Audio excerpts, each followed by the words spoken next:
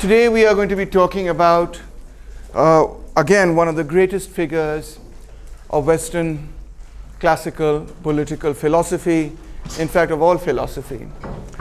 We are going to be talking about Aristotle. In Arabic, he is known as Arastu, and in Urdu, obviously, he is also known as Arastu. We're going to be briefly looking at his biography, then we're going to look at his understanding of logic and theory of knowledge. We're going to be looking at his principles of ethics, which is the golden mean. And last but certainly not least, we're going to be looking at his work on politics. It's very important for you to understand that when I do these lectures, they are broader lectures. They are not meant only to explain the text, but they are meant to lay the context in which the text can be understood. That doesn't mean that means that in fact not only should you come and attend my lectures and so on, you should not expect that the lectures will merely be a regurgitation of what is in the text. You have to read the text on your own separately and understand it. Your examinations are primarily going to be out of the text, not out of my lectures. But my lectures help the foundation, give you the context in which the particular text can be understood, the reading can be understood. So these are two separate things. Please try and understand that and try and work according to that. Now, Alexander was born in 384 BC. He probably died in 322 BC. He belonged to Greece. Again, he wrote about 31 works, and he also created an academy, except he called it a lyceum. Now, if you know, you must have heard the phrase, or you must have heard of the school Lahore Lyceum. Well, Lahore Lyceum is basically paying homage to Aristotle, and anybody that calls themselves an academy is in a certain sense paying homage to Plato, even if they don't know it. Aristotle and Plato's relationship is the key relationship that builds the debate in Western philosophy. Aristotle was a student of Plato. He joined Plato's academy at the age of 17, and he studied under Plato for 20 years. In fact, despite his disagreements, he only left Plato when the latter passed away. But he did challenge Plato. Some would say he turned Plato on his head, in the sense that he turned Plato's philosophy the other way around. And the debate between master and pupil is the greatest debate in the entire history of philosophy. Here you see the famous, just one part of a famous painting. The painting is called The School of Athens, which is in the Vatican, in the Vatican. And in red you see Plato, who is pointing upwards, and in blue you see Aristotle, who is pointing downwards towards the earth. And that symbolizes the great debate between idealism, which is the view that there are ideal forms that are at the heart of all the material objects that you see, and materialism, which is looking at matter, at the earth, which is saying that matter is at the heart of all the ideal forms that you see. It is rumored that Plato once remarked that Aristotle has kicked me as a colt kicks its mother. एक बच्चा जैसे अपनी माँ को ठुड्डा मारे, इसी तरह Aristotle ने मुझे भी ठुड्डा मारा. But Aristotle replies, Plato is dear to me. I love him, but dearer still is the truth. I cannot let that go. What an amazing intellectual relationship that is. Yes, Aristotle was the teacher of Alexander. After Alexander's death, Aristotle feared for his safety and left Athens. He went into self-imposed exile. Had he not done so, the anti-Alexandrian party would probably have put him on trial.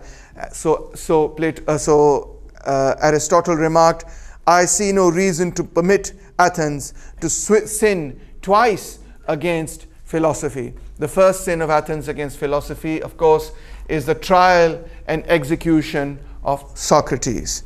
So he left. But this was at the end of his life, when he had more or less done all the most influential work for which he is known today. Aristotle can also be credited as the first genuine scientist in history. Every scientist that has ever come in all human history owes a major debt to Aristotle. So says the Encyclopedia Britannica. In other words, Aristotle is not merely, you could say that he is a philosopher, certainly that is true, but he takes philosophy and then he tries to understand botany, biology, logic, music, mathematics, astronomy, medicine, cosmology, physics, the history of philosophy, metaphysics, psychology, ethics, theology, rhetoric, political history, government and political theory, rhetoric and the arts. He is regarded as the most influential philosopher of all time. You can see that he is of an encyclopedic mind who, once he creates a certain method in philosophy, then applies it to every branch of knowledge that was available at the time. And in every branch, he breaks new ground. He makes new discoveries that were not known to people then. He is phenomenal in this regard, that for a person, for a single individual to make so many groundbreaking discoveries in so many different fields is absolutely remarkable. How did he do it, you may ask? Well, the key lies in his method of study. I like to say his method of madness. What was his method? Once he had devised a clear-cut way to study things, he applied that method to all the different things that were, all the different questions that he was curious about. And in every single question, as diverse as metaphysics and physics, he was able to break new ground. He was able to make new discoveries. The key is in Aristotle's method. His understanding, his study of logical reasoning. Aristotle is considered, therefore, the first great systematizer and classifier of knowledge. He is the inventor of all the major terms that we use today. Most of the major terms that we use in social science, in philosophy, and even in science were created by Aristotle. So how does he do it? Well, first of all, he likes to start with what we call a literature review.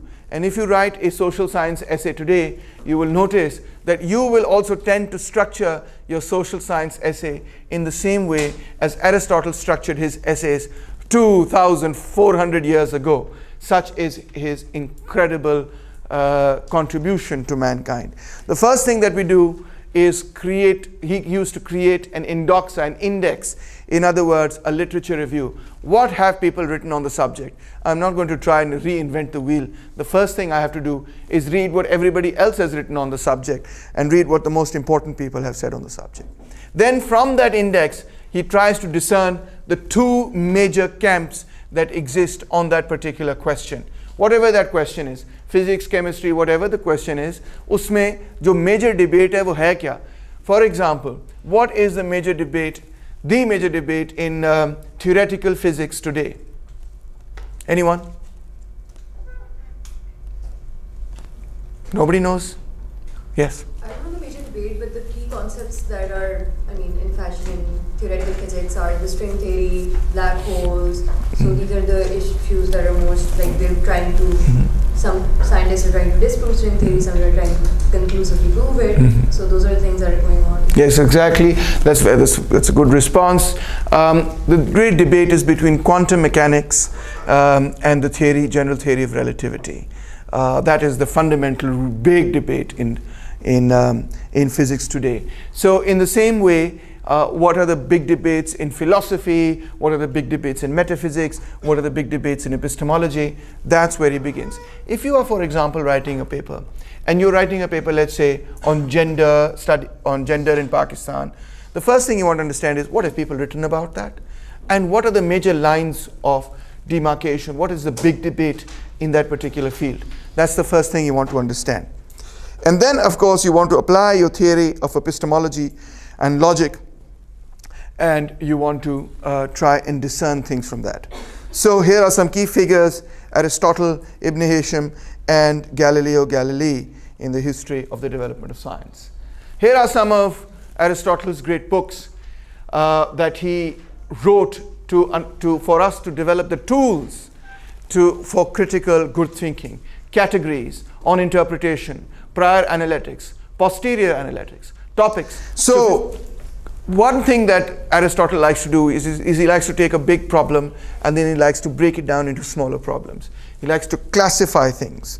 For example, he divides science into 3 categories.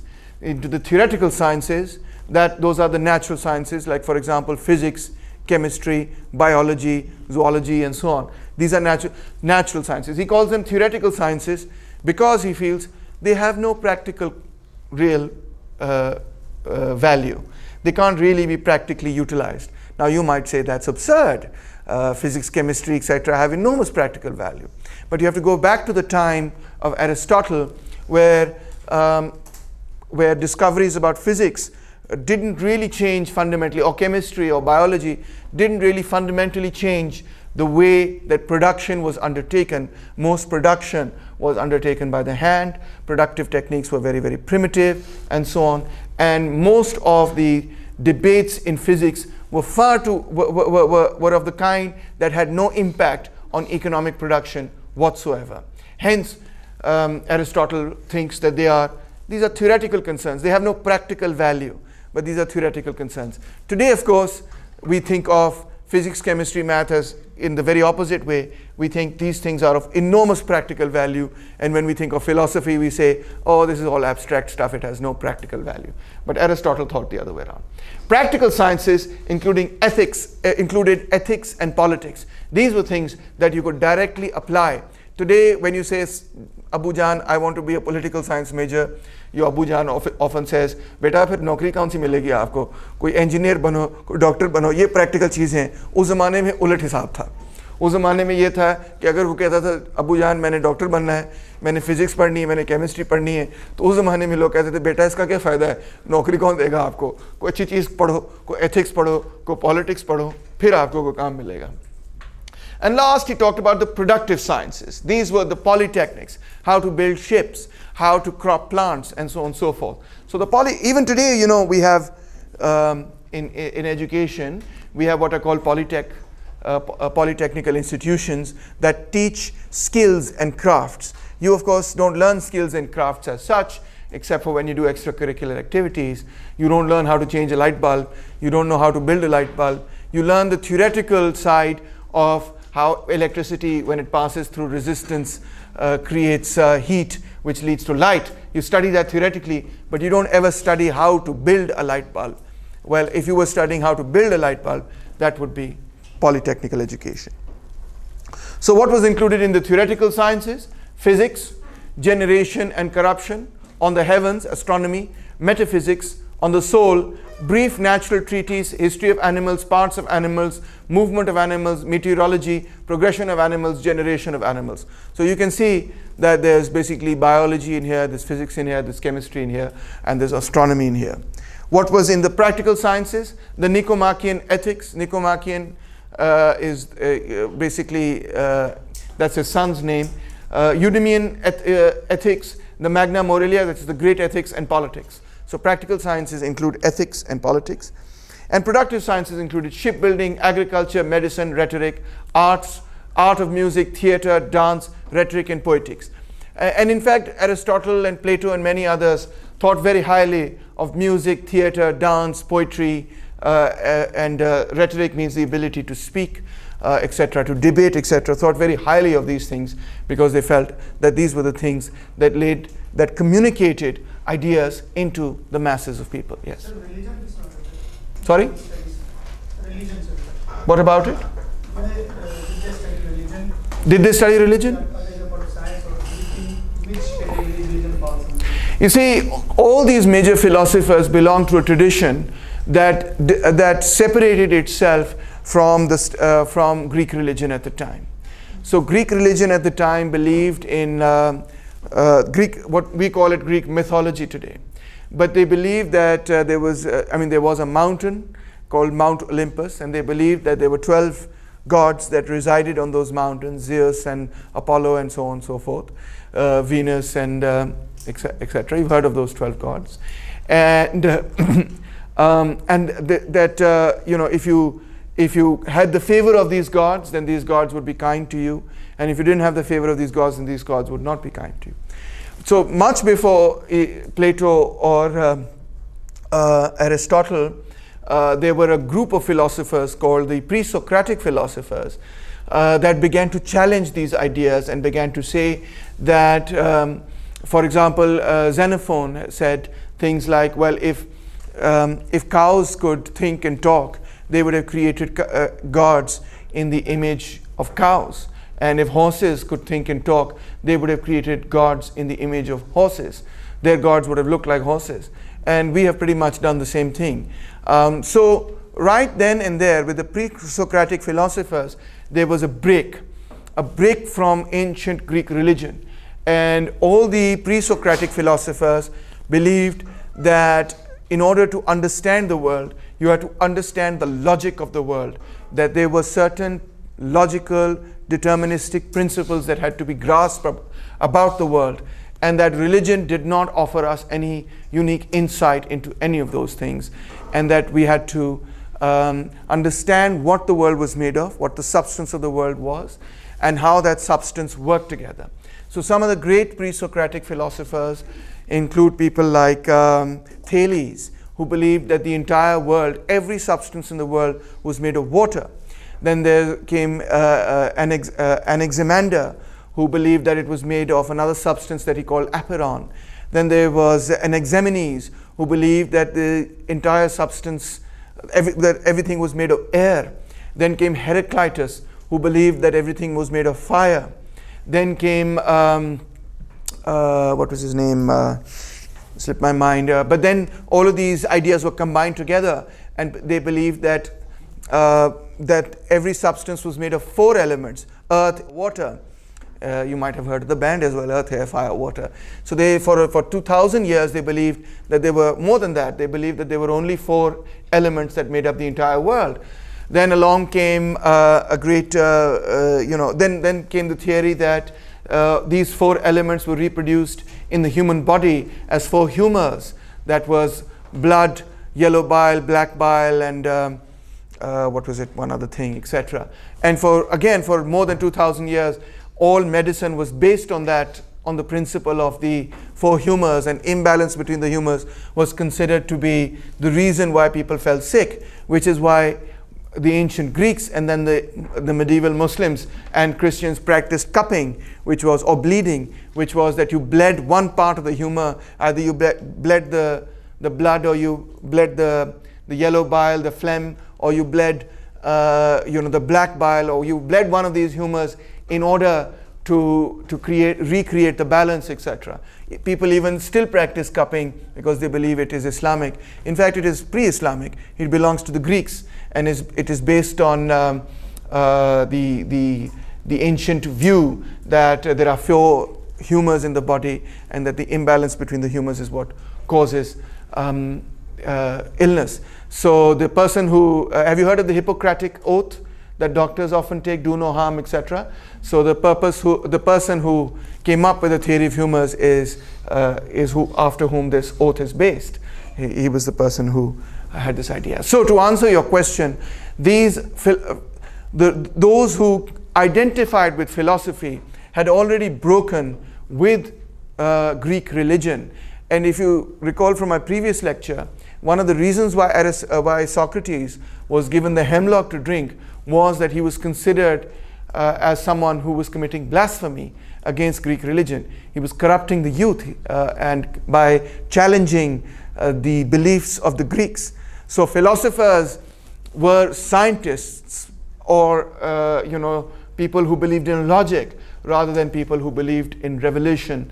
At least they did not believe in the Greek revelations or the writings of the ancient Greek religious writings like Homer and Hesiod, etc. They did not accept those as being informative of what the world really was all about. At one point, I think it was Plato or somebody who even remarked that Homer should be beaten, etc., because he's talking nonsense. So I hope that answers your question.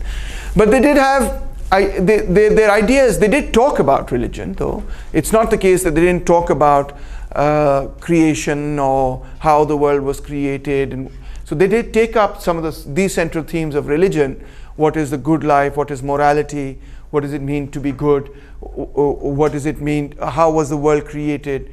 Who created it? Where did it come from? How was matter created? Was it even created? They took up all these themes, right? These can be considered religious themes.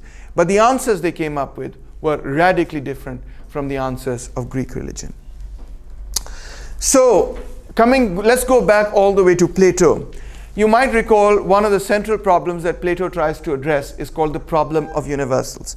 And there are two major thinkers that precede Plato who talk about the problem of universals. What is the problem? The problem is that we see lots and lots of different things. We see lots and lots of different concrete objects from which we draw a conclusion that those different categories of concrete objects share certain qualities, and on the basis of those shared qualities, we categorize them into one large category. But all those things have different properties, So how do we do this? And also this problem is confounded by the problem brought up by Heraclitus, which is that each of those things is constantly in movement and constantly in flux. So if there is constant change, if there is constant flux, if there is constant movement, what is your name? If Amna, at time when I asked her this question, was a different Amna from now, which is a different Amna from now, which is a different Amna from now, then how do we know who or what Amna really is? She's constantly changing. And then there was Parmenides, who believed that change is an illusion. He believed that change required us, change logically required that which was nothing turns into that which is something, and that which is something turns into that which is nothing. But the only thing that we can say about nothing is that nothing cannot exist. And if nothing cannot exist, then that which is something cannot change into that which is nothing, because nothing simply does not exist. And hence change is impossible. But if change is impossible, then the question arises, how do we explain what we see in the material world, where we do see a world that is full of transformation and change, life and death? We do see it through our sense perception. We do perceive change. So then how is the perception of change to be explained? So this was the big problem.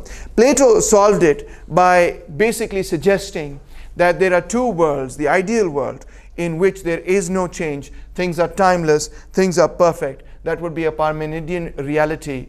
And the Heraclitean world, which is the material world, which was founded on the basis of these ideal types, a triangle in the real world. Can you do a little experiment for me?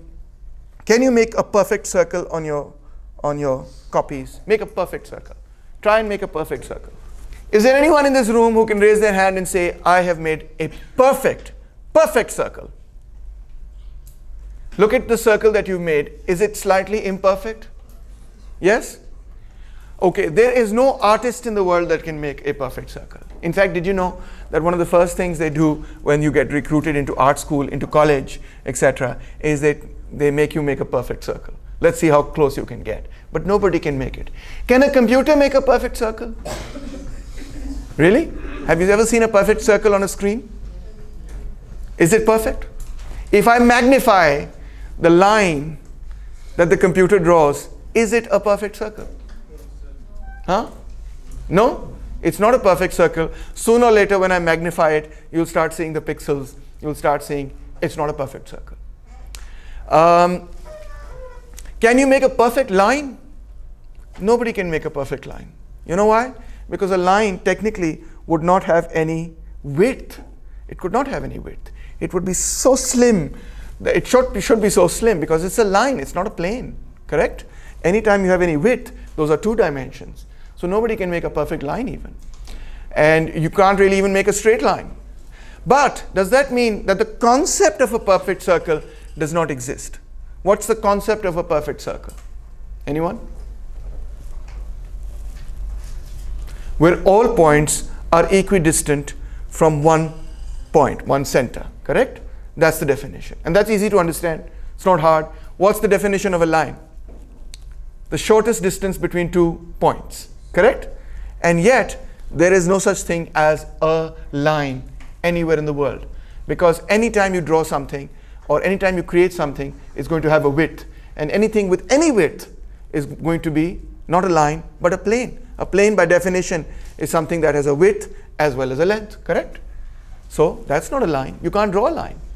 You can't make a perfect plane. You can't make a perfect circle. You can't make a perfect triangle. Try and make a perfect triangle. Can you make it? No, you can't.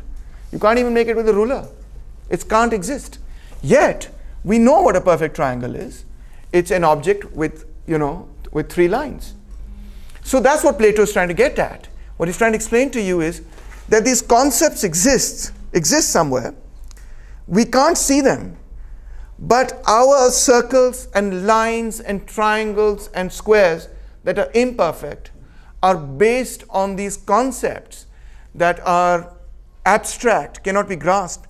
And the concept of a triangle is not changed by time, even though the actual triangle you may make with a cardboard or with a piece of paper will no longer be a triangle after a number of years, is finite. Everything that you make in this world is finite. It crumbles or gets destroyed or gets distorted.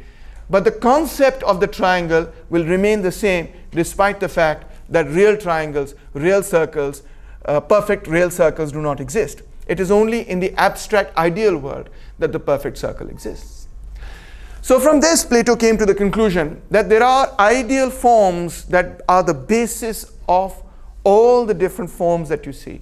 Everywhere you look, you will see geometric forms in front of you, correct? You will see space and time, things that are occupying space, they occupy time. All of that is geometry. And in fact, Plato was so fond of geometry that the symbol of his academy was a triangle. And below the triangle was written, "Let no man enter who does not know geometry." So he thought it was the foundation of the study of everything. So those perfect forms, Plato said, exist in the ideal realm, and in the real world, we try and make things on the basis of those perfect forms. But Aristotle thought this was a ridiculous point of view. Aristotle thought that Plato's idea that these ideal forms existed in an ideal sphere. What do we mean by an ideal sphere? We don't mean that it exists in Jannat, but we mean it exists in thought somewhere, correct? It exists as a thought. The thought of a triangle exists. But he thought this couldn't be correct. In fact, he said that the properties that the forms have, that are supposed to be eternal, unchanging, and transcendental, are incompatible with material objects that are changing, temporal, and material. Hence, the resemblance between objects and form must also be explained in terms of yet another form. How do those perfect forms become imperfect objects? There must be some other idea that explains how a perfect idea becomes an imperfect object. You understand? There's the idea of a perfect red ball, let's say, sphere, let's say. But all the red spheres in this world are slightly imperfect. They're either not perfectly red or they're not perfectly spherical. Correct? So how did it happen that that perfect idea, when it got translated into a material object, became slightly imperfect? The fact that it became slightly not red, but maroon or orange, means that there's yet another object, yet another notion, idea that explains how orange got mixed up with red or yellow got mixed up with red to produce orange. So we have yet a third man that is needed to explain how a perfect idea gets translated into an imperfect object. Hence, the resemblance between objects and form must also be explained in terms of another form. What form does an object and the form both copy to account for this similarity or dissimilarity? This leads to infinite regress, negating the notion that forms are few. So Plato had the idea that there are a few forms that can be understood together in a dialectic. But now Aristotle tells us that the way in which every form combines with every other form, the way in which red combines with the idea of sphere, needs yet another kind of idea for that combination to occur. And the way in which that red sphere that becomes a real object, but is slightly imperfect, requires yet another idea about imperfection, and so on and so forth. That means that the number of ideas that we now require to explain the number of objects that we're looking at becomes enormous, becomes absolutely too great. And this is not a good thing, because this would mean that we had a limited number of things to explain, and we explained them with a greater number of ideas. That's not simplifying thought, that's complicating things and making things much harder to understand.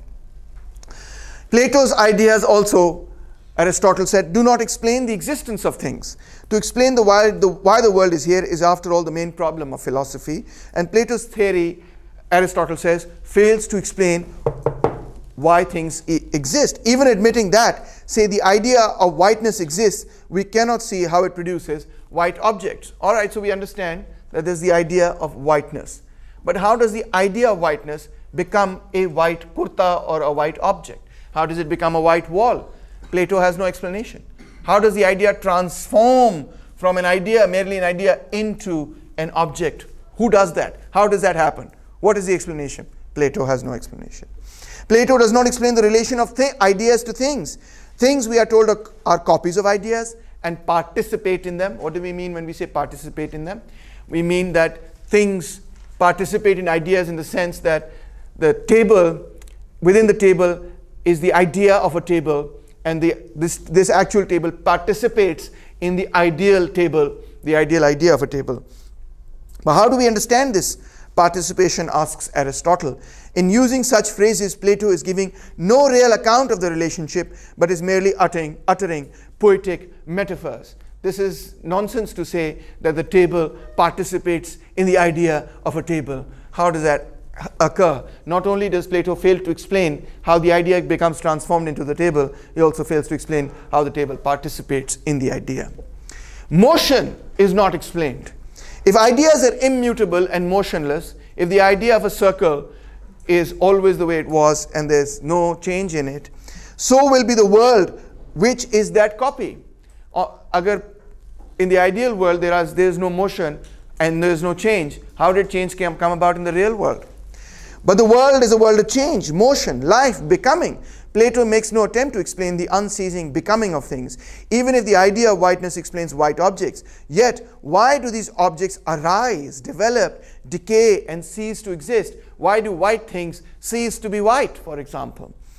To explain this, there must be some principle of motion in the ideas themselves. But there is not, according to Plato, because ideas, the ideal forms on which Plato says the world is based, are timeless, immutable. They don't change. They are immovable and lifeless, but the world is full of life. So how did lifeless ideas give rise to life which is full of change, motion, development? Multitude of things. The world consists of a multitude of things, and it is the business of philosophy to explain why they exist. बहुत सारी चीजें हैं, उनको समझाना है. By way of explanation, Plato merely assumes the existence of another multitude of things, the ideas. Table के explain करना था, टेबल क्या होती है, उसने एक आइडिया ऑफ टेबल बना दी. अब हमें दुगनी चीजें एक्सप्लेन करनी पड़ेंगी. Not only do we have to explain the table, now we have to explain the idea of the table, and we have to explain how the idea of the table becomes a table, and how the table participates in the idea of the table. Oh my God, this is getting crazy. But the only effect of this is to double the number of things to be explained. How does it help fast to duplicate everything? Plato is like a man who, being unable to count with a small number, fancies that if he doubles the number, he will find it easier to count. Ideas are sensuous, says Plato. Plato thought that a non-sensuous principle must be sought in order to explain the world of sense. Sense means something I can touch, something I can feel. So he has to explain all the things that we can touch and feel and see and smell and taste. But not being able to find any such principle, he merely took the objects of sense over again and called them non-sensuous. There is no difference between the horse and the idea of the horse, except the useless and meaningless phrase in itself or in general attached to each object of sense to make it appear something different. What is the difference between a horse and the idea of a horse? Asks Aristotle. Ideas are nothing but hypothesized things of sense, no different from the anthropomorphic gods of popular religion. Just as we have taken, here is an answer to your question. In religion, all we have done is we have taken things that we had to explain, like why does the rain occur? Why are there earthquakes? Why does the sea become, have storms, etc.? And what did we do? We assumed that rain is a person, and and the person is angry with us, and hence it rained. We assume that the sea is a person. We called it a god because it wasn't like a person like us. We couldn't see it, we couldn't feel it, but we just anthropomorphized it. What does anthropomorph mean? Anthro means man, morph means form of man. To Morpheus means to change form. Anthropomorph means to take the form of man. So we assumed that there is a god called sea, and we called it Neptune. We assumed that there is a god of rain, and we called it Indra. We assumed that there's a god of air and fire and all of these things, and we just assume that they're like human beings. So we be anthropomorphized nature. That's all we've done. And in much the same way, Plato has basically made this ridiculous idea. He said, here's a horse, then there's the idea of the horse, and the idea of the horse participates in the horse, and so on and so forth. He's just deified the idea of the horse as existing somewhere in time immemorial like a god. But in fact, this is all nonsense. There is no distinction between a horse and the idea of a horse. Just as gods are nothing but deified men, so ideas are nothing but externalized things of nature. Things are said to be copies of ideas, but in fact, ideas are only copies of things. So now you see that he's going to turn Plato on his head. Instead of saying that things are based on ideas, he is saying things, we are abstracting from things ideas. The third man argument, wherever there is a common element, there must be an idea. There is a common element in all men, therefore there is an idea of men. That's Plato's argument. But there is also an element common to the individual man and to the idea of man. There must therefore be a further idea, the third man, to explain this, and between this further idea and the individual man, there must be yet another idea to explain that they have in common, and so on ad infinitum. In other words, yes, we have many men, they have something in common. From that common thing, we create the idea of a man. But now we say that this idea of the man exists in some ideal realm, etc. The individual man, though, is distinct from the ideal man. Otherwise, all the men in this room cannot be distinct from each other.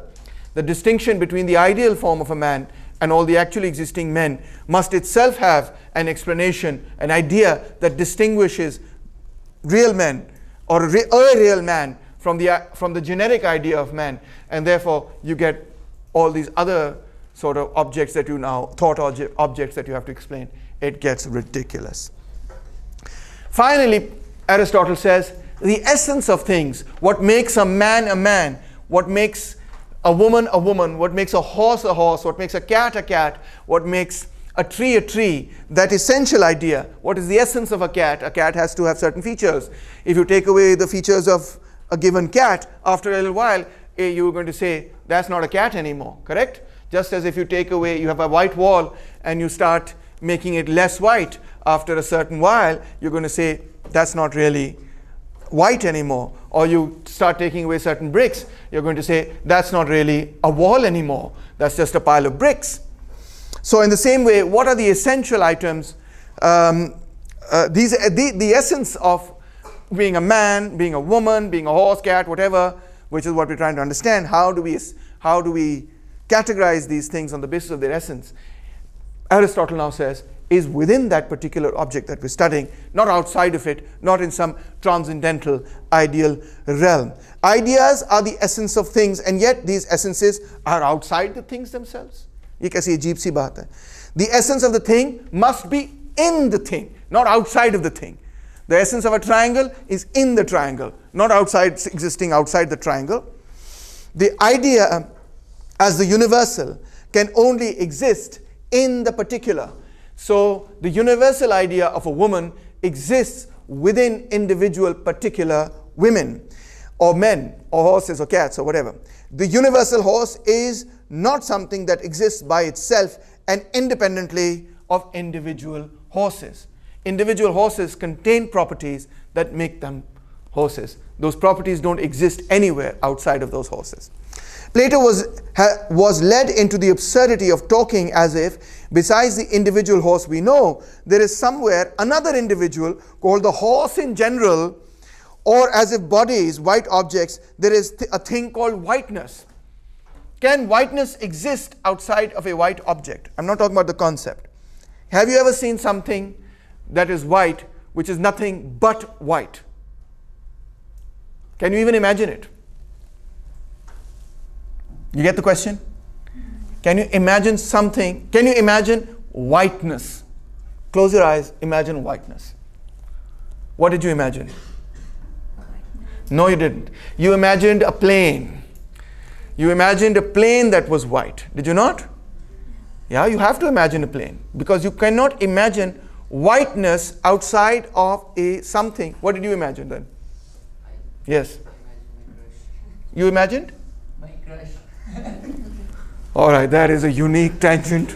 We have to admit the guy is super creative. Okay, I hope that you find eternal love, with your crush or whatever, and it does not crush you. You know why they call a crush, by the way? They call a crush because a crush is going to crush you. That's right. So watch out. Anyway, after that comic relief, back to the issue at hand. You cannot imagine something that is white without imagining the something that is white. You cannot imagine whiteness without looking, at something. Mostly it's a plane. You cannot imagine the form of a horse without, for example, thinking of a particular horse. Can you imagine horsiness? You can't. Can you imagine womanness? Think of womanness. You can't. You can imagine a woman, and you can think in your, love for that particular woman, that she represents all that it means to be a woman or a man, depending on your sexual orientation. But you can never imagine manliness on its own. Whenever you think of manliness, you think of a man that you think is very manly. He's probably holding a sword, he's half naked, he's got muscles all over his body, looks like a Greek god or something, and you're like, that's manliness. But you're imagining a man with specific features. You cannot imagine a man without features, can you? You can make a stick object, but that's not a man, that's a stick object, right? When we go to the bathroom, what do we look at? We look at this. This is the guys. And how do you make the girls' bathroom? I don't know. Like that? No. Like that. Yes, like that. Is that a man? For God's sakes, that's not a man. That's just a symbol that, you can't imagine a man without imagining a specific man. Can you imagine a cat without thinking of a specific kind of cat? For example, imagine a cat. What color was it? Black and white, but that's a specific kind of cat. Can you imagine a cat that does not have a specific color, cattiness? You can't think it. And that proves, in fact, Aristotle says, that the ideas that are contained in these objects are ideas that we have abstracted from the objects themselves. The essences are within the objects. They don't exist outside of the object. And this is, in fact, the supreme self-contradiction of the theory of ideas, that it begins by saying that the universal is real and the particular is unreal, but ends by degrading the universal again into a particular. This is the same thing as saying that Plato's mistake lay in first saying that existence is not reality, but then going on to imagine that the reality is an existence. He has to finally come to the real object in order to explain the ideas that exist. So now Aristotle is going to stand up Plato on his head. In fact, Aristotle says senses do give us accurate information about reality. The idea of the horse was simply a concept that we humans had formed after seeing a certain number of horses. Right? We looked at the animals that surrounded us, and we saw that this particular animal had features in common. Sometimes its color was slightly different, sometimes it was taller and shorter, but it always had 4 legs. It always had a tail, or so on, or it could run at a certain speed. It had these certain features that we began to identify, and we said, you know what, we're going to call that a horse, and we're going to call you a donkey. And we distinguish between horses and donkeys that are actually quite similar. In fact, when horses and donkeys breed together, they create what? They create mules, which are very useful because they're larger than donkeys, smaller than horses, and they are superb at carrying things, right? You couldn't have made it to the top of Mount Everest without mules. By the term the form of horse, Aristotle meant that which is common to all horses. Forms were in the things because they were the particular characteristics of these things. The real object and the form of the object are just as inseparable as body and soul. The idea of the horse is an abstraction from looking at horses. The idea of a man is an abstraction, a theoretical abstraction from looking at human beings that exist. The idea of a woman, similarly, the two ideas are distinguished by saying a man will have X, Y, Z properties, a woman will have A, B, C properties. Anytime we find somebody with these properties, we're going to call them a woman. Anytime we find somebody with those properties, we're going to call them a man. Anytime we find an animal with these properties, we're going to call it a horse. Every time we find an animal with these properties, we're going to call it a cat, and so on and so forth.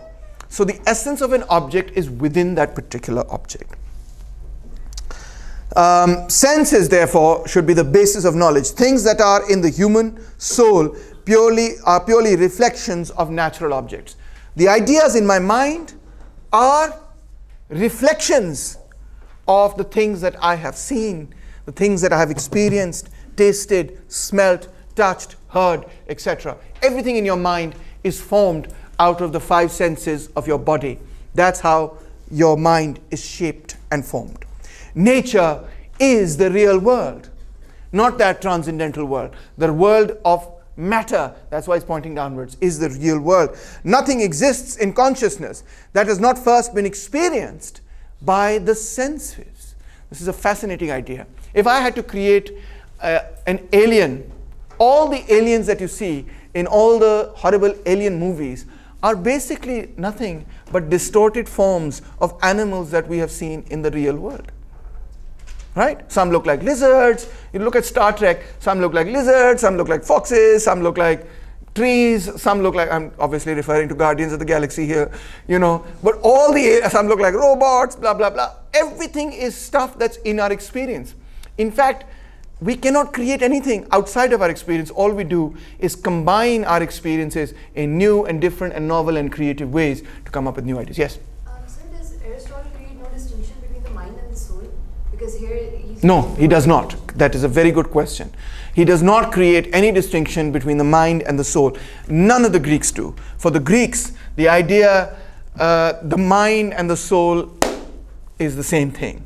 Because if you recall, at this time, people didn't know what the brain was, how the brain functioned. In fact, the funny story is that, at this particular point in time and earlier on, everybody thought that the thinking element, they didn't realize the thinking element is up here. They thought what allows you to think is this thing called the soul, and that soul is where? In your heart. Which is, I don't want to tap my mic, which is why when you get a crush on someone, what you do is you have to give them your soul, your thoughts. Everything that you think, you want to give them your thoughts. You give them your soul. And how do you give them your soul? You give them a heart. The heart becomes the universal symbol. Hello, इतनी important बात कर रहा हूँ. तुम्हारे लिए ज़रूरी है, वरना तुम किस तरह किसी को बताओगे कि तुम उनसे प्यार करते हो. ये brainy किस्म का लड़का है, judging from the other day when we had the debate. You know what he's going to do? He's going to say, no, actually my thoughts are in my mind, so this Valentine's Day, what I'm going to do is, I'm going to give my brain to somebody. Dude, it's not going to work. So the reason why, we thought that, jokes aside, the reason why we we think that the soul was in the heart was supposed to contain the soul, was because the way that people could tell whether somebody had died was they looked at whether their heart was beating. And if their heart was no longer beating, they said, this person is dead. The soul has left the body, heart has stopped beating.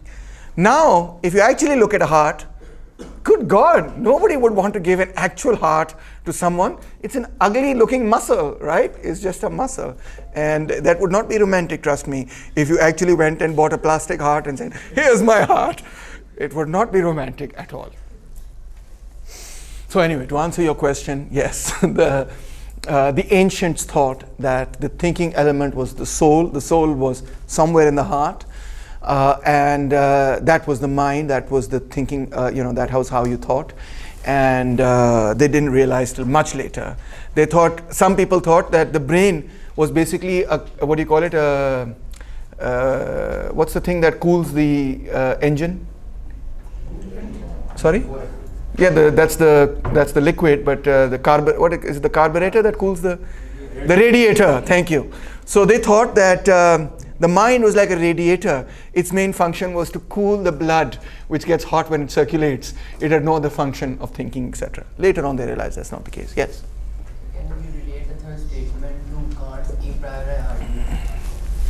Which statement? Nothing exists in consciousness. No, you can, but only by contradicting it to Kant's a priori argument.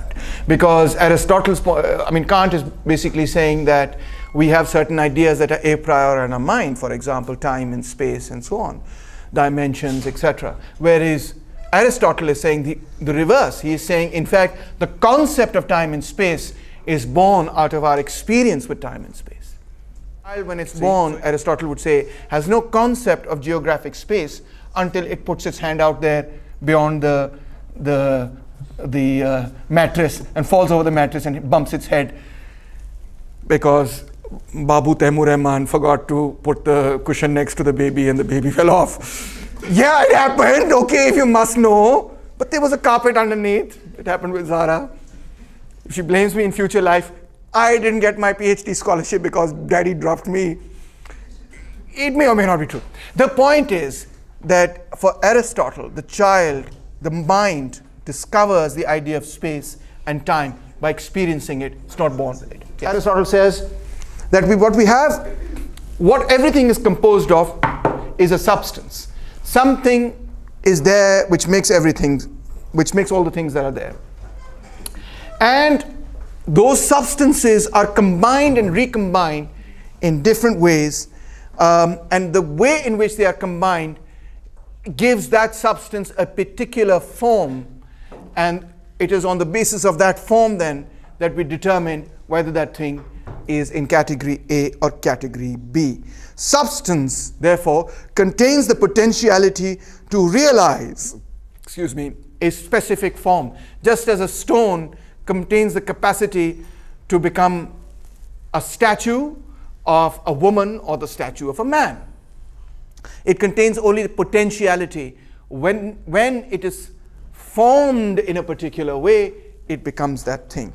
Every change in nature is a transformation of substance from potential into the actual.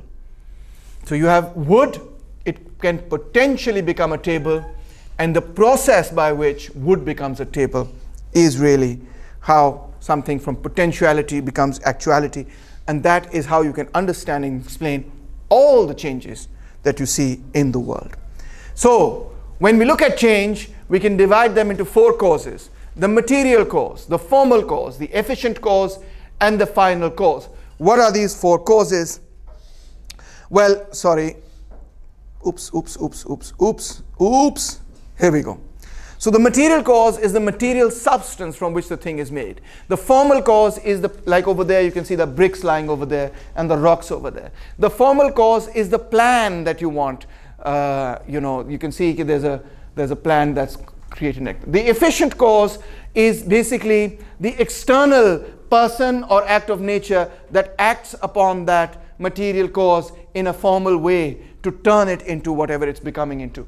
And the final cause is what it becomes, what it is going to, the final shape that it is going to take, a table, a castle, or whatever it may be. So that's how Aristotle explains how change occurs in nature as well as by man. Now, Aristotle was a teleological thinker. This is a big word, teleology. What does teleology mean? It means that there is a purpose, a final cause behind everything. And if you want to understand and categorize that thing, you have to understand the final cause. The thing may not reach its final cause. Please try and understand.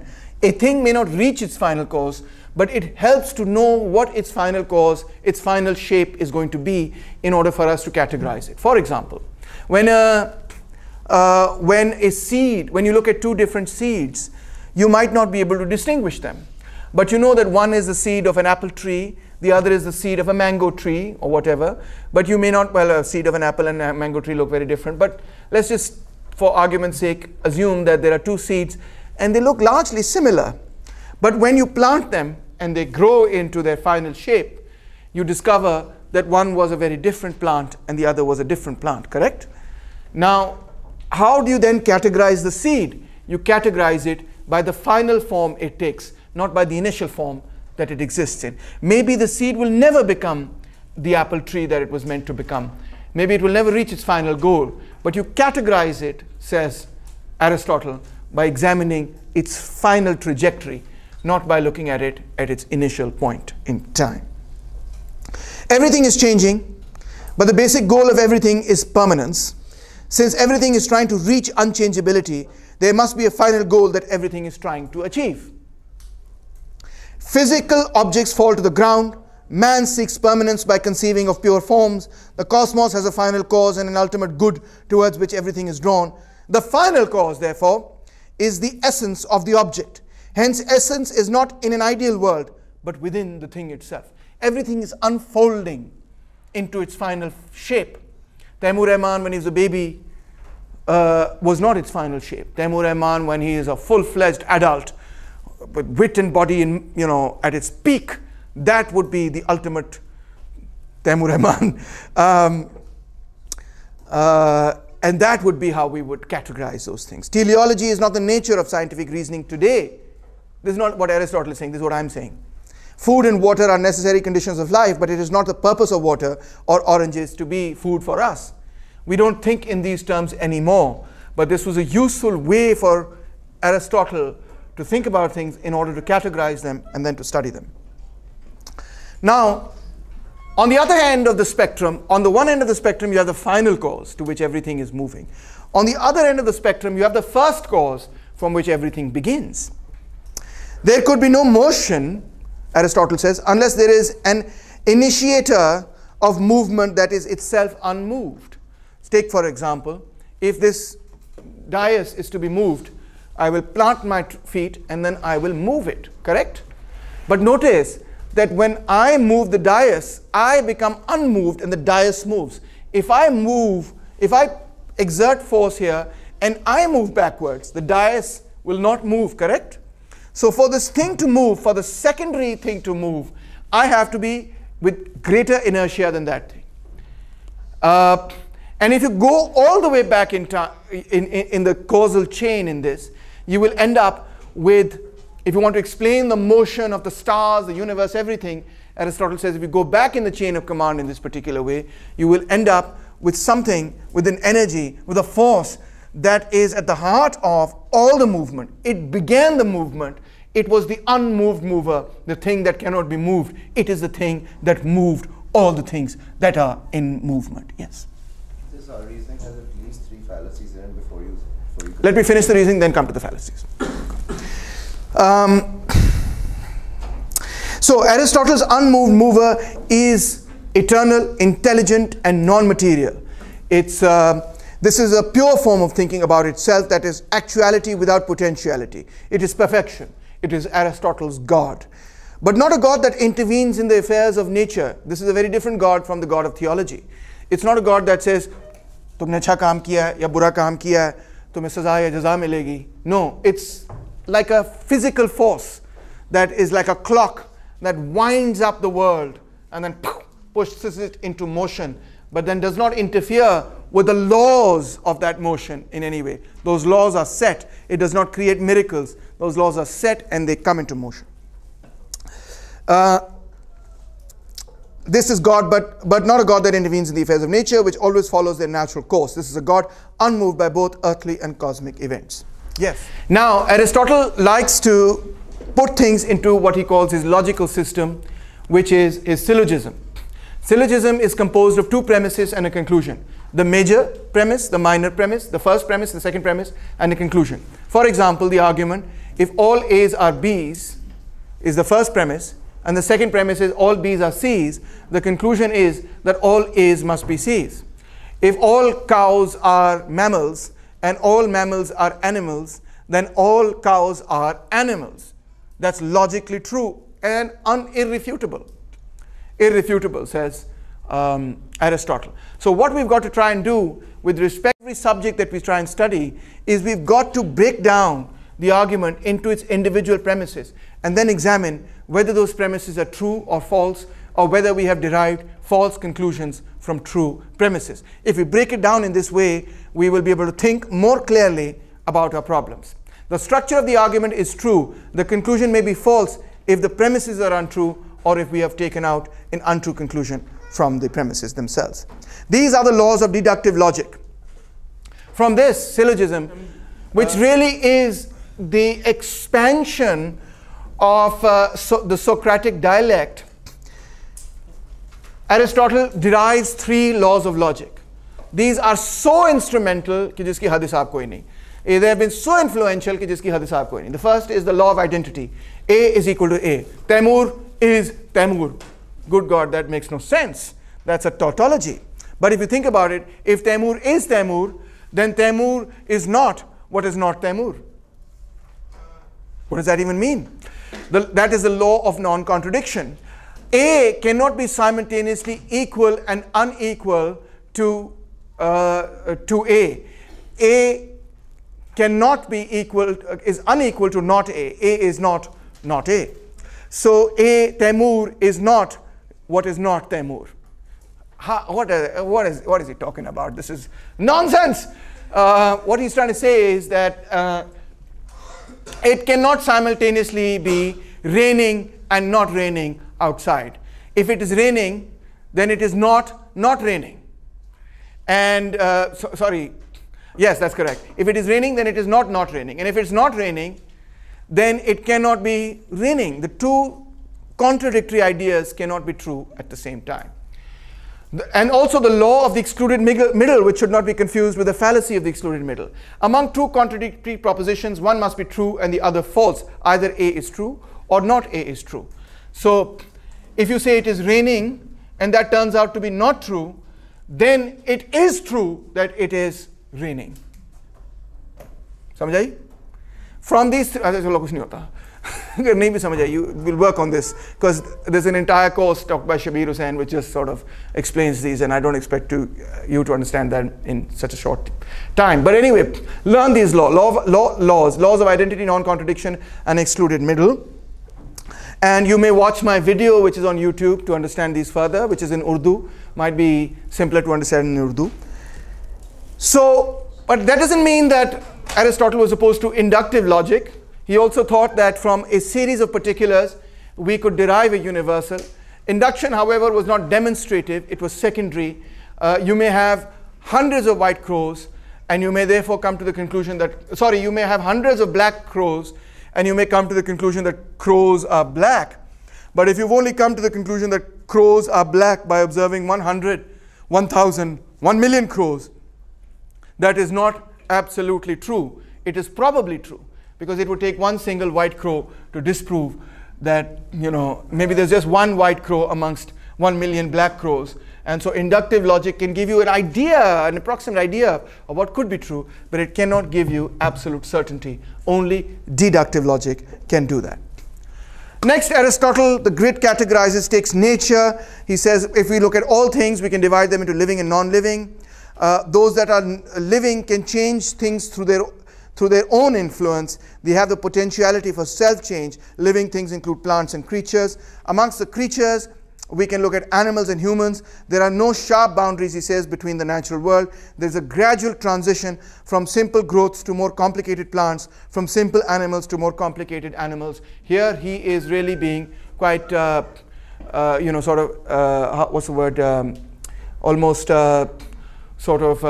figuring out the theory of evolution, because creatures move from less complex to greater degrees of complexity. Man, he says, is a spark of divine reason. This is directly taken from Socrates. The movement of the stars and the planet guide all the movements on earth, he thought, which of course is not true. We know that now. Unless अब आप लोगों को astrology का बड़ा शौक होगा. किन लोगों को एस्ट्रोलॉजी का शौक है? कौन अपना हॉरोस्कोप देखता है? अच्छा, Go ahead, do that. It's entertaining, but it's not true. Okay? The first mover is itself addressed, but it is the formal cause of the movement of the heavenly bodies and thus of all movement in nature, says Aristotle. Now finally we come to ethics and politics, which is the main subject of today's lecture.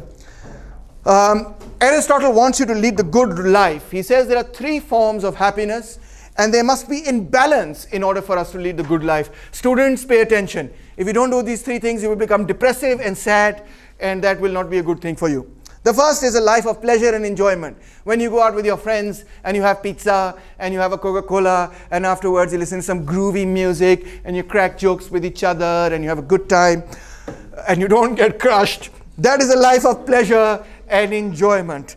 And that is very necessary, says Mr. Aristotle. Second is the life of a free and responsible citizen. For example, we have climate change coming about in the world. What are you going to do about it? Tomorrow, which is September 20th, there's going to be a protest for climate change. How many of you are going? That is wonderful. That is absolutely great. So I encourage all of you to go. I think it's 3 o'clock in the Lahore Press Club, and show that you care about nature. That is the example of a free and responsible citizen, somebody who cares about his fellow beings. And last but not least is another kind of pleasure, the thinker and philosopher, the nerd who likes to not take breaks and pays attention to Dr. Taimur Rahman in class and says, oh my God, this is just the most amazing thing I've ever heard in my life. These three different things need to be in balance. Plato would have us believe that the life of pleasure and enjoyment is a waste of time. Yeah, you can be a free and responsible statesman, but that's not the goal of life. The goal of life is to be the philosopher king, is to be the guardian. The greatest goal of life is to acquire knowledge. But Aristotle says, you will be a very unhappy man if you do not have a life of pleasure and enjoyment, if you don't do things for society, and if you don't think about the bigger questions of life. All these three things have to be in balance in order for you to be a completely rounded individual. And there he comes with the idea in ethics of the golden mean, what we call Myana Ravika Rasta, the middle road. He says, we should neither be cowardly nor rash, but courageous, neither extravagant nor, amazingly is the wrong word over here, neither extravagant nor conjuice, but we should be liberal not in the political sense, liberal in the sense of how we should spend our money. Whenever you go to one extreme or the other extreme, you end up in the wrong place. You have to take the road of the middle in order to lead a good, healthy life. That's what he means when he says we've got to have balance as well. The middle road is the best road. Man is by nature, he says, a political animal. What does he mean? He doesn't mean that man loves talking about politics. Everybody loves talking about politics. That's not what he means. What he means is, by a political animal, he means that man wants to live in the polis. What is a polis? A polis is a city that has a state. So man by nature wants to create a political state, a society that is run and governed by laws, a society that is run and governed by politics. Man desires to live with others. The highest form of human fellowship is only to be found in the state. Man achieves his potential in the city-state. Without the city-state, you cannot achieve your potential as an individual. We are collective beings. We like to live together. When we come and live together, we like to create laws that allow us to achieve our potential. There is natural law, which is a law of nature, and state, therefore, is a natural organism, and when it accords to natural law, that's when you create the best kind of state. Political obligation was based on natural law. The state itself was a natural organism, according to Aristotle. The city-state, though, Aristotle thought, must be small. There's Athens for you. If a state has too many, it becomes a nation and not a state, and is almost incapable of constitutional government or ethical or political unity. Hence, he thought that a state must be smaller than 10,000 people. How many students are here in LUMS? 4,000. Add the faculty and the staff, how many do you get? 5,000-6,000 maybe. That's enough for a state. So LUMS should have its own government, according to Aristotle, wherever there's 10,000. What about Lahore as a city? Good God, it has 8 million people. According to Aristotle, it's not a state, it's a bloody nation. It's too big. It can't be managed. What about Pakistan? 200 million people. Oh my God, are you kidding me? And what about China? 1.3 billion people. Aristotle would have thought that is an insane idea to have a state based on so many people. Why? Well, because in Aristotle's time, there is no TV, there is no internet, there is no social media, there is no akhbarat and so on and so forth, radio, mass communication of any sort, number one. Number two, Aristotle thought that it was very important for the people of a state to know each other at some fundamental level. And he thought that if a state exceeded 10,000 people, there would be too many people for us to know. I mean, when you vote, do you know everybody that exists in Pakistan, and then do you decide who's the best person to lead Pakistan from all the 200 million people that live in Pakistan? Of course not. You don't know all the 200 million people that live in Pakistan. You maybe know 100, 200 major political figures, and that's it. You choose from the 100, 200 out of a population of 200 million. There could be people with such greater potential that could lead your country, but you don't know of them because the country is too large. Yes. Now, Aristotle thought, on the basis of all his logical reasoning and thinking, that Plato had neglected to examine the life of the majority, that is the producers, that is the low class, that was the third class, the laborers. He disagreed entirely with the idea that the guardian class should be without property or should be without family. He said, what kind of people would these be who have no children, or have their children are taken away from them, they have no wives, they have no property. The state was based on family and private property. The family was the origin of political life because it is the institution that brings people together. It socializes people, and the state is the ultimate socialization of people. So the people who are running now that society, based on the common bond between man and man, don't themselves have families. The guardian class, therefore, would be deprived of happiness. They'd be bloody unhappy because they won't have kids, they won't have wives, they won't have anything, property, etc. They won't have businesses to take care of, crafts to look at, etc. If part of the state was deprived of happiness, then the whole state could not attain to happiness. If you were run by people who only cared about books, buried their noses in books, and didn't have real lives, real families, didn't know what that was all about even. How could they would be bloody, depressed, unhappy people? And how could depressed and unhappy people make for a society, build a society that was happy, says Aristotle. So Aristotle wants to look at politics in a completely different way. Instead of the way, you see, the way Plato approached politics is the way he approached everything. Plato thought that there's an essence behind everything. There's an essence of the table, the perfect table. So when he looks at politics, Plato says there is a perfect state. Correct? And so first he tries not to look at any real existing state, but he wants to just construct, like he would construct what is the idea of a perfect triangle? He's trying to understand the idea of a perfect state. Doesn't matter if it's attainable or non-attainable. What is that perfect state? So he created that perfect republic, which he called, correct? And then he said, now what we've got to do with the real states that exist is try to get to that ideal form. Just as a carpenter would try to make a table in the ideal way of a table. Just as you made a circle in the ideal way that circle should be made. To become a great artist, you should come as close to a perfect circle as possible. If you could draw a really perfect circle, then people would say you were a great crafts. You know, your craft with your hands is very, very good. Correct? So in the same way, the purpose of politics was to come to that ideal state. Aristotle begins in an entirely different way. He says the idea of the horse comes from observing real horses.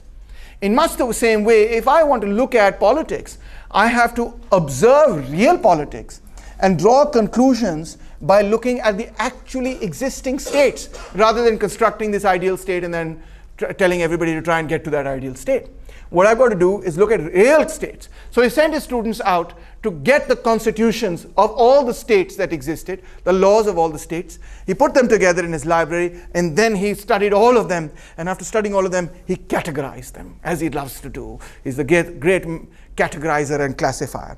And when he categorized them, he said, well, first and foremost, we can categorize states by who rules. Do they have one ruler? Do they have a king?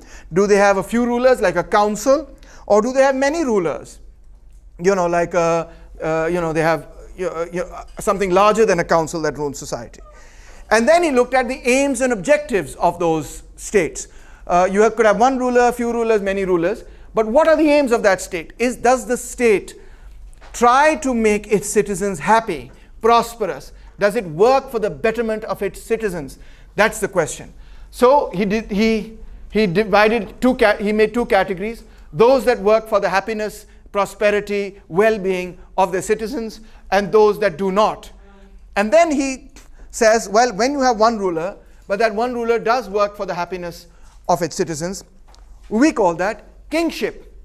But when he works for his own power, we call that tyranny. And when you have a few rulers, you have a council that's ruling, and the council works for the betterment of the people, we call that aristocracy. But when they work for their own benefit to gather riches, we call that oligarchy. Oligarchy means someone who is very rich. An oligarch is someone who is rich. And when you have many rulers, the people themselves are the rulers, and they work for the betterment of all the people, then we call that a polity. But when they work for their own individual or their own betterment at the expense of the betterment of society as a whole, we call that a democracy. So clearly, he did not think of democracy in the same way that you and I think of democracy. He was not pro-democratic, he was anti-democratic. What defines a bad state but a good citizen? You could have a situation where, given that all things are determined by their end, cities were bad according to the end they set themselves. If they sought the welfare of the whole, they were good. If the welfare of only a part, they were bad. If the object of the state was bad, then the citizen who fulfills that object was a bad man, but a good citizen. If you obey the laws of a bad state, you are a good citizen. If you were in Nazi Germany and you did what the government asked you, you were a good citizen. But were you a good person? Aristotle says, no, you were not a good person.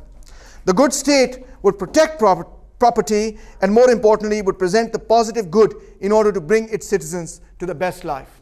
That's what a good state aspires to. One of the states that I talked about, whether you rule by one person, you rule by a council, or you're ruled by the many, can be a good state potentially. Now, the greatest thing about Aristotle is, he's writing 2,000 years ago, but he understands politics as being the product of class struggle. How are these different states formed? How do you get democracy, and how do you get timocracy and tyranny and all of the kingship and so on and so forth? He says this is all the consequence of class struggle, except he calls classes, he uses a different word for it, he calls them factions. What does he call them? Factions. But today, in social science we would call them classes. Clash of factions. These factions represent class entrants. Athens, for example, Athens versus Sparta, democracy versus aristocracy. Aristotle gave to the world definitions of political terms which it has not yet had to supersede. The opposition to democracy is the result of a revolution against plutocracy, says Aristotle. Democracy is when the poor and not the men of property are the rulers. What a fantastic definition of democracy. जिनके पास मलकियत नहीं है, जो ज़मींदार नहीं है, जब वो इक़्तिदार संभाल लेते हैं, उसको हम जमहूरियत कहते हैं. Doesn't matter if there's elections or no elections. The class which rules determines the form of the state. Democracy exists when the propertyless people class becomes the dominant class, is what Aristotle is explaining. In a democracy, the poor will have more power than the rich because there are more of them, and the will of the majority is supreme. So you see here that his concept of democracy flows not out of a procedure, i.e. elections ho rahe to democracy, elections nahi ho rahe to democracy nahi, but out of an understanding of which class controls the political process. When the class of oligarchs, for example, controls the process, he says that's an oligarchy. When the king controls the process, he calls that a kingship or tyranny, depending on whether it's a good or a bad king, and so on. So what class controls the political process? Democracy, he says, is inferior to aristocracy because it is based on the false assumption of equality. It is based on the assumption that your opinion is as good as my opinion, right? Whereas I am a PhD in political science and you are an undergraduate student. So is your opinion equal to my opinion? In democracy, yes, one man, one vote. But for Aristotle, as a philosopher, he does not think that the opinion of an uneducated person is equal to the opinion of an educated person. The problem arises from the idea that those who are equal under the law are equal in all other respects. They are not equal in all other respects. Some people understand politics better, others do not. Because people are so easily misled and so fickle, changeable in their views, the ballot should be limited, he says, only to the intelligent, to the aware.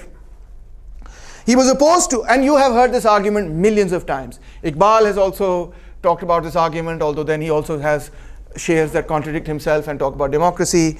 But you've heard this argument a million times. Pakistan is not ready for democracy because people of Pakistan are uneducated. Who is going to educate them? The government. When is the government going to educate them? Never. Because the educated people are in power and they want to remain in power. And as soon as they educate the uneducated, they will lose their power. So therefore, we will stay with the status quo forever and ever. So anyway, Aristotle was opposed to open elections as this would make government subservient to ignorant mass of citizens. He advocated the selection of magistrates by lot from amongst the recognized aristocracy. He hoped to eradicate revolution. He didn't like the idea that the poor should overthrow government.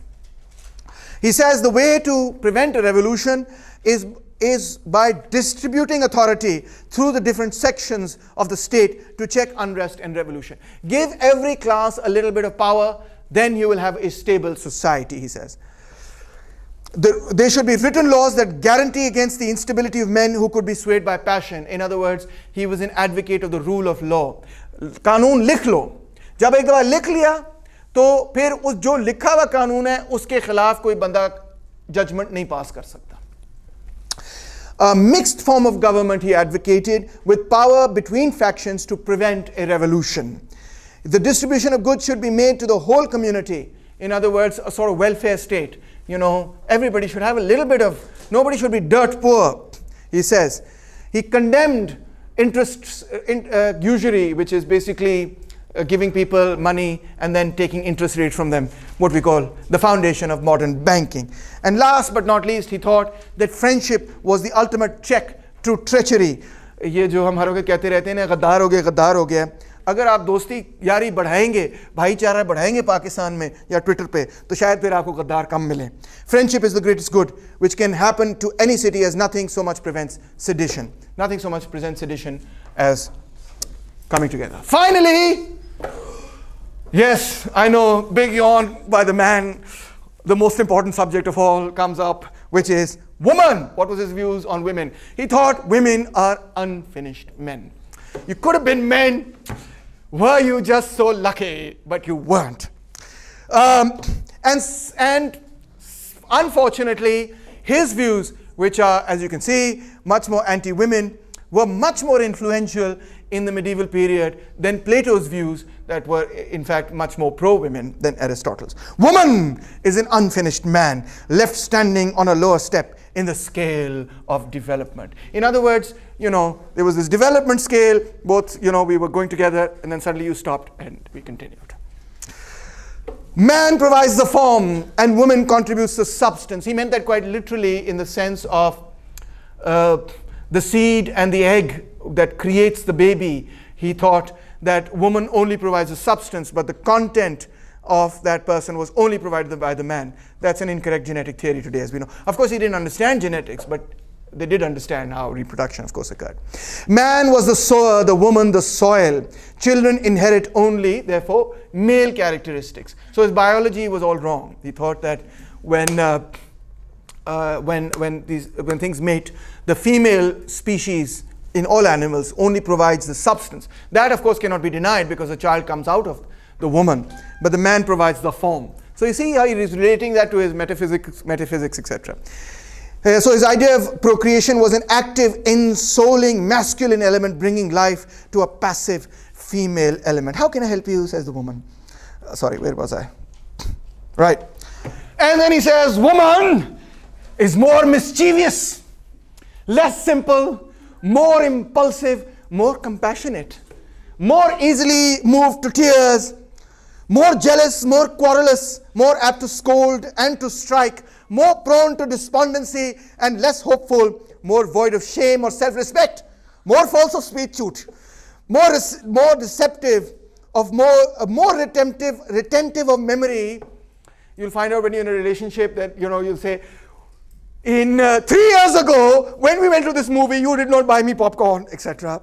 Also, more wakeful, more aware, more shrinking, and more difficult to rouse to action, risk averse.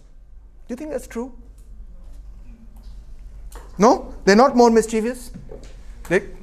You are a... Kya naam hai aapka? Hey? Asif. Asif, you think you're a clever guy, but you're just a simple guy who likes to play his computer games and likes to shoot the stuff with his friends. You have no idea. You are a simpleton. Women are more impulsive. Well, what's wrong with being impulsive, I ask you? Impulsive can be a good thing. More compassionate. Certainly nothing wrong with being more compassionate, more caring. More easily moved to tears. Well, if you're more compassionate, then you're going to be more easily moved to tears. By the way, when I love watching chick flicks. Anybody who likes watching rom-coms? Okay, it's crazy. I love playing football. I enjoy breaking my bones once in a while, etc. I'm what you can call a guy who likes to be macho, etc. But I also like chick flicks. And when I watch chick flicks and the girl finally gets the guy or the guy finally gets the girl, I start weeping. It's true. I can't help myself. The male, and if you had any doubts about that, here are more quotations. The male is by nature superior and the female inferior. The one rules and the other is ruled. So, very clear. Woman is to man, and if that wasn't clear, as the slave is to the master. Oh, good God. The manual to the mental worker, the barbarian to the Greek. Woman is weak of will and therefore incapable of independence of character or position. She can't even take an independent position. The courage of a man is seen in commanding and that of a woman in obeying. Farhad Hashmi would love him. State should determine the minimum and maximum age of marriage for each sex, the best season for conception and rate of population increase.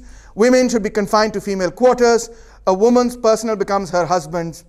But also, a society cannot be happy unless women are happy too. So basically, you have to be my slave. You have to be to me like a Roman, like a barbarian is to a Greek. You have to obey me. I have to command. All of these things. And in addition to that, you gotta be happy too. You gotta have a smiling face every time I come home.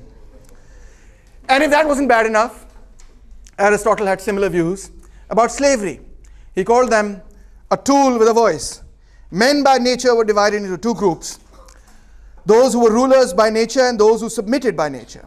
Could not explain, but this could obviously not explain why amongst the tribes that they took as slaves, they were also leaders. He excluded slaves from his entire political framework. He only meant it for Greeks. Slaves as property were necessary for the maintenance of a family, said Aristotle. The family was the essential unit of the state, so private property became indirectly necessary to the state. Protection of property was important to the state, not necessarily paramount, but was important. So you see that in both the case of women as well as slaves, his point of view was regressive, not just for the times today, but even for his own times. And I would like to give him the benefit of the doubt in this regard.